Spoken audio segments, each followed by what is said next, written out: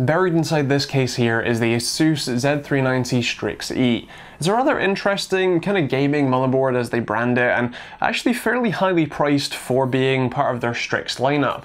If you're new to the Asus kind of motherboard lineup, generally speaking, their ROG specific branded board, or Republic of Gamers, are their highest end, most feature packed boards, and then they have their Strix lineup, which is a slightly cut down but generally still pretty great lineup of motherboards with generally a little lower price tags to go with it. To give you a quick rundown of the board, we obviously have support for Intel's 9th and 8th gen CPUs, including the 9900K, which is a bit of a power hog, although we'll talk about that in a second.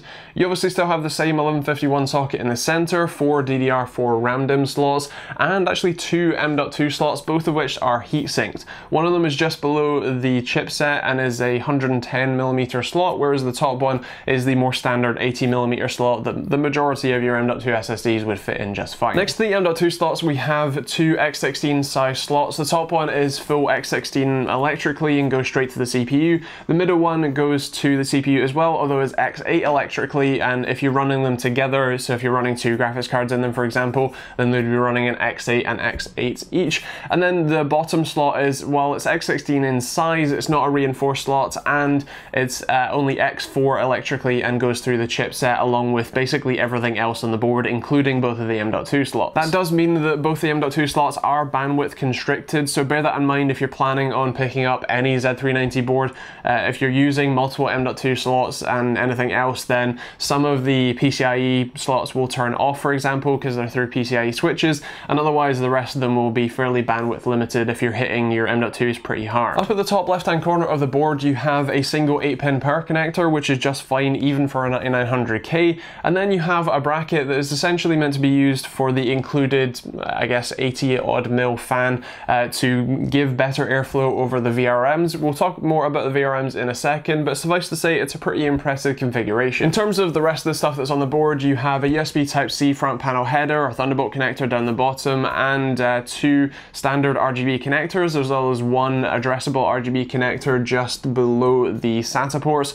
You have 6 SATA ports. You also have obviously your usual USB 2 and USB 3 front panel headers down the bottom. You also have the Supreme Effects audio setup, which is actually pretty nice as well, with a full 7.1 audio with SPDIF on the back. And while we're talking about the back, you also have a couple of display outputs. You have Gigabit Ethernet, you have CMVI Wi-Fi built in, which is nice to see. You also have USB 2, USB 3, USB Type-C, and a PS2 mouse combo port as well, if you need one. Now, as I said, this board supports Intel's 9th gen 9900K, but can it handle it? Well, as I said, the VRM setup is pretty great, so the overall answer is yes. I don't have any information from Asus here, so I'm just going off what's on the board and research on the components, but basically the controller they're using is a DigiPlus VRM ASP1400 CTB, which is, as far as I'm aware, a rebranded IR35201 or 35203.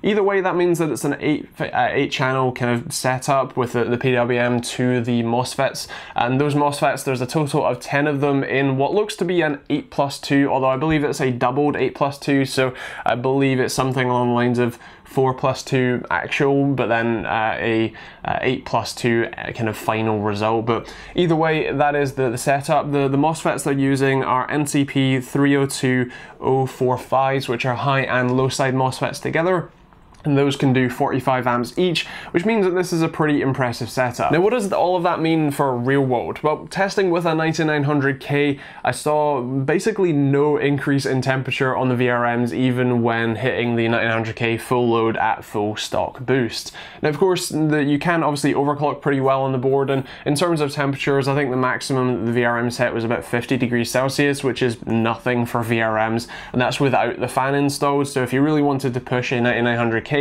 you could do, and I think you do pretty well with that. Speaking of overclocking, this board actually has a pretty interesting feature that none of the other kind of competitors on the market have, and that is Asus's new AI overclocking feature. This is something that appears on the side, the sort of sidebar, if you like, where you normally see, you know, your CPU frequency and temperature and memory frequency and stuff, but you now have a little prediction window. So there's a couple of things I want to explain here. First of all, the SIL is effectively your silicon quality, so it's estimating how good of an overclocker your chip will be. The higher the percentage, the better the overclocker the chip is, supposedly. That's not necessarily a kind of guarantee that if you have a 95 or 100% kind of SIL chip, then you're going to get 1,000,000 gigahertz. It just means that your chip is more likely to be happier to overclock.